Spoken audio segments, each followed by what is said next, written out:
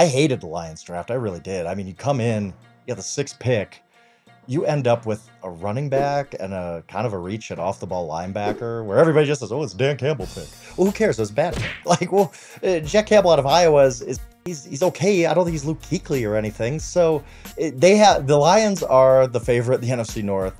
They could win now, and they took 2 premium picks and they used them on non-premium positions, and I hate that. And even with Jamar Gibbs, look, if you're drafted Bijan Robinson, who can do it all, 3-down guy, all right, I get that. I don't love it for the Falcons, but if it's a pick like that, okay. But I don't even think Jahmyr Gibbs is really that kind of back. It wasn't a weakness for them in any way.